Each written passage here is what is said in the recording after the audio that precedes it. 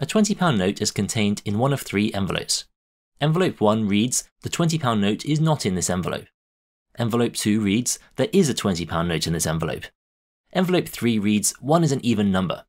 If only one of the statements is true, which envelope contains the £20 note? Pause the video and have a go now.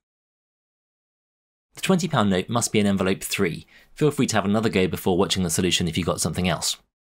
Suppose the £20 note is in envelope 1. Then the statement on envelope 1 would be false.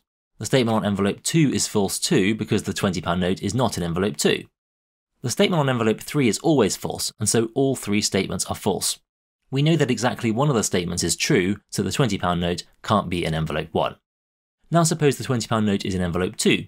Then the statement on envelope 2 is true, but the statement on envelope 1 is also true because the £20 note is not in envelope 1. But only one statement can be true, so the £20 note can't be in envelope 2. Hence, the £20 note must be in envelope 3. In this case, the statement on envelope 1 is true because the £20 note is not in envelope 1, the statement on envelope 2 is false because the £20 note is not in that envelope, and the statement on envelope 3 is always false. So this is consistent with one statement being true, and it must be that that £20 note is in envelope 3.